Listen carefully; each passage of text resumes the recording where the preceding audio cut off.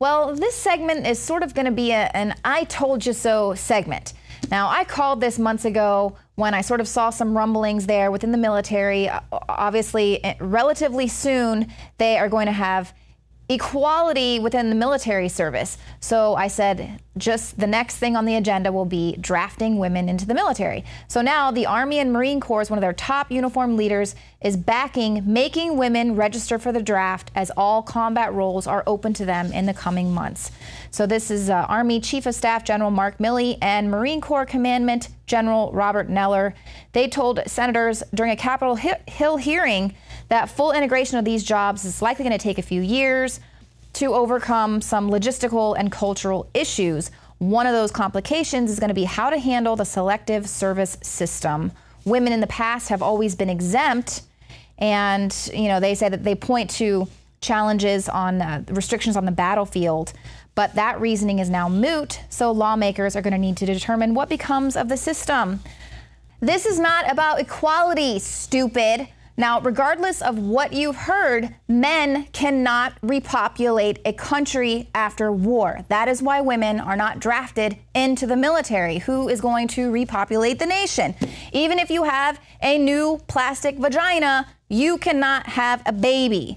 That's why women do not join the draft. But you know what? I'm a conspiracy theorist, so who knows? In the future, men might be able to have babies. So let's talk about another conspiracy theory turned fact. Now, Fisher-Price has made a smart bear for children, and of course, it's hackable. Didn't see that one coming. Didn't see it coming with the new Barbie that's attached to the Wi-Fi. We also reported on all the baby monitors that were being turned into spy cameras from strangers. So now, in September, Mattel's Fisher-Price brand announced that it had partnered with a tech company to make Smart Toy, a stuffed bear that can learn a 3-year-old's name. Naturally, it's hackable. So researchers at a Boston-based security company found that the app connected to the toy had several security flaws that would allow a hacker to steal a child's name, birth date, and gender, along with other data. So you're saying, oh, well, that's, whatever, just their name and birth date and all of that. But as, commonly used, people use their child's name or their birth date for their passwords to get into their bank accounts. I know I have some family members who do that. And they also can gather information on a target's family in order to trick them into giving them information in a phishing attack. So people might think that this is no big deal with their toys being hooked up to Wi-Fi and hooked up to the internet, that they can't get any real information out of them. But here you can see even the simplest thing like your child's name, date, and gender is a very valuable tool to someone who means to do harm. And here's another prediction. Now, I'm going to say, when I first watched Endgame about 10 years ago, Alex Jones, he's narrating it, and then all of a sudden it flips to how the elite are going to merge with machines and live forever. And I was like, whoa, I thought we were talking about politics here. What happened? Left. And now here, lo and behold, they're saying, is technology causing us to evolve into a new species? Experts believe superhumans called Homo Optimus will talk to machines and be digitally immortal by 2050. They say if you're under 40, there's a good chance you're going to achieve electronic immortality during your lifetime. All your thoughts and experiences will be uploaded and stored online for future generations. And they even predict that within the next 35 years, humans will live online and our pets could even talk to us like real-life Furbies. Now, these predictions were made by Dr. Ian Pearson as part of the lead-up to the Big Bang Fair. And he says, with optimized genomes and bodies enhanced by links to external technology, people could be more beautiful, more intelligent, more emotionally sophisticated, more physically able, more socially connected, and generally healthier and happier all around. And yes, we could be robots, because we've seen how all of the connections we've made on social media have actually just caused us to be even further apart and more socially awkward in face-to-face interactions. And of course, I don't know if you've noticed this little phenomenon on sites like Instagram, where every chick on there looks exactly the same. It's this perception of beauty, and so now everyone has the same lips and the same boob job and the same hair color and the same dresses, and everyone thinks it's pretty, and that's because it's total destruction of the individual. God wanted us all to be unique, and now we are all becoming androgynous robots.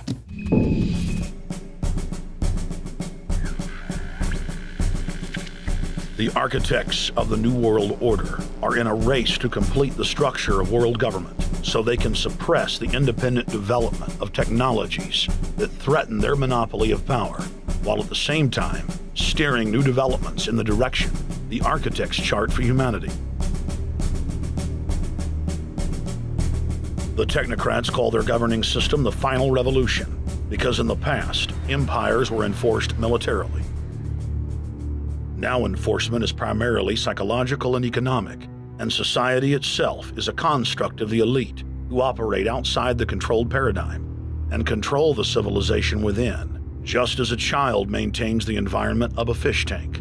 We are like lab rats, living out our entire existence, never questioning the confines of the cage or the scientists who experiment on us. New World Order engineers have hijacked human destiny. Its controllers have closely studied human behavior for more than 100 years and are now steering us with expert control, using our primitive drives and desires as levers. They have developed their mind control systems to the point of being able to control the average unconscious person like a car.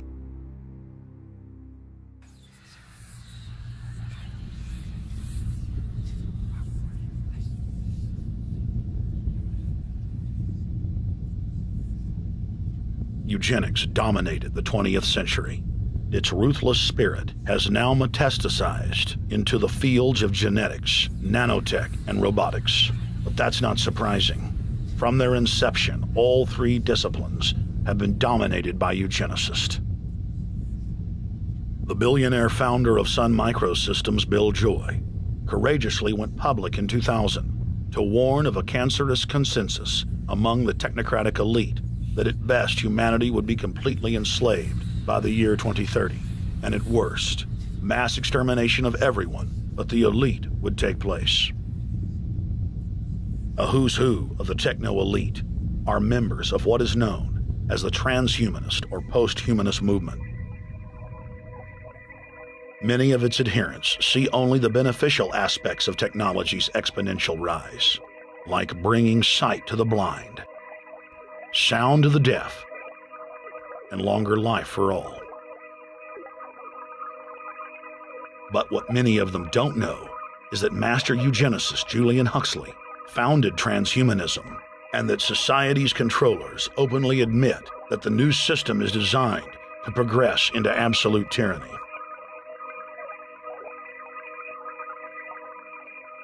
Leading transhumanist Ray Kurzweil boasts that technological advancements will allow those that can afford it to live forever, but admits that most won't be able to keep up with the new master race.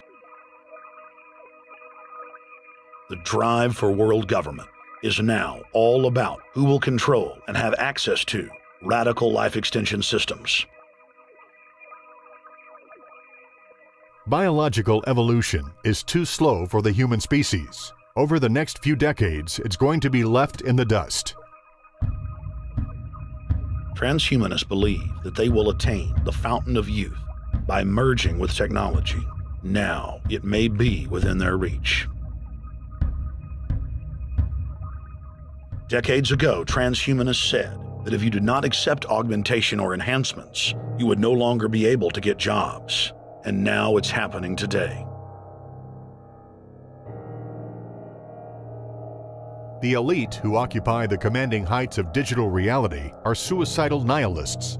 Suicidal nihilists know that there is no longer any substantive purpose to their willing, but they would always prefer to go on willing than not to act at all. They can very happily ally themselves with the notion of nuclear holocaust or perfect exterminism.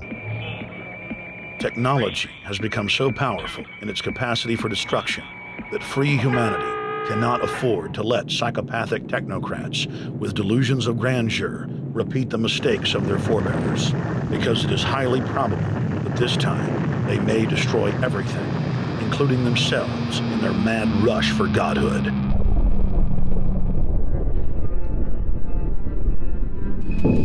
That's it for the show tonight. We'll see you tomorrow, 7 p.m. Central.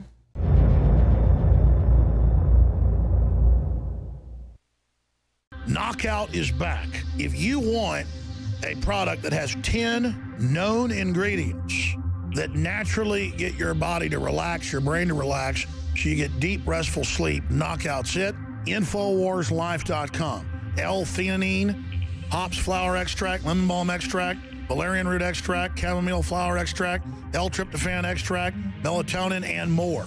All organic, all the natural sources. It's the same price as leading brands of melatonin that are 3 milligrams a piece.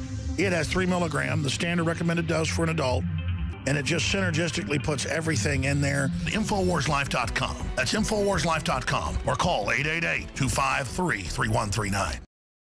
You are watching the InfoWars Nightly News, which airs 7 p.m. Central at InfoWarsNews.com. And your support is helping us defend liberty worldwide.